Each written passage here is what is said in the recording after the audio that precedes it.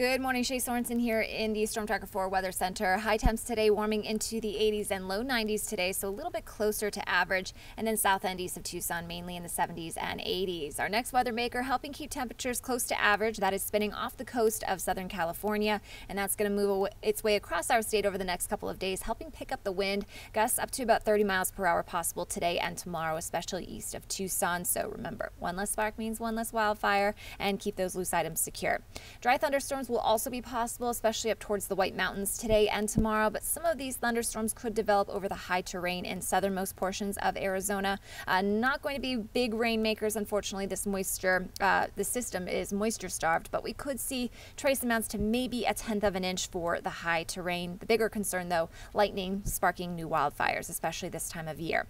Low 90s today and tomorrow, and staying pretty windy, especially east of Tucson, and then high pressure bills. And check out Saturday. We are getting very close to that triple-digit mark with a forecast high of 99, so be sure to stay tuned with updates on that forecast high this Saturday. We could hit that triple-digit mark for the first time this year.